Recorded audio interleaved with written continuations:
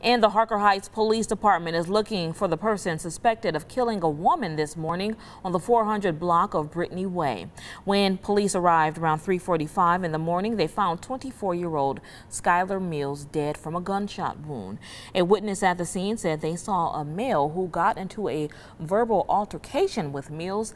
Police say the man is between 5'8" and 5'10" tall. He's a black man with dreadlocks between 180 and 200 pounds and driving a white or silver Mercedes-Benz sedan.